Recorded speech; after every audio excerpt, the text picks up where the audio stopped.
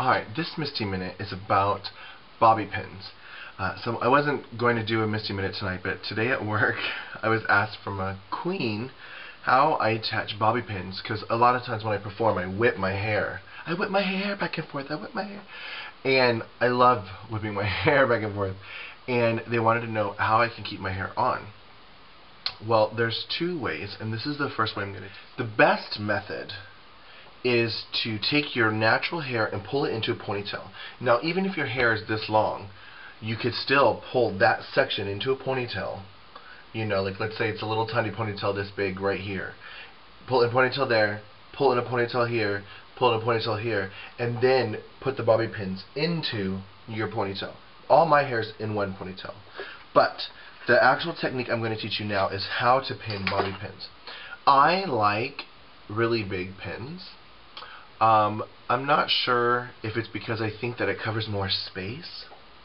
Like it actually hooks more hair going back. I used to use the little tiny ones, but now I just really like these. But what I'm going to teach you is what I call the crisscross method. And I think it's kind of obvious, but there are people that don't know, so I'm going to share it with you.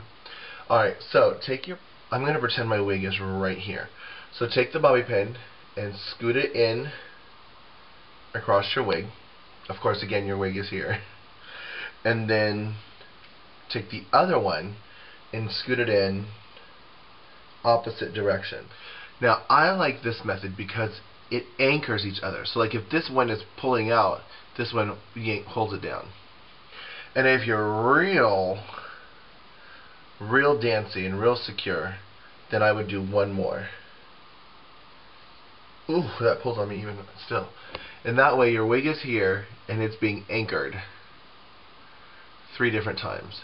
But of course this isn't where the wig is, so you would actually do it in your actual wig line like this, which I already have some, but you put one here,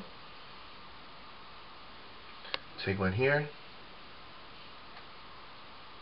There's already some in there.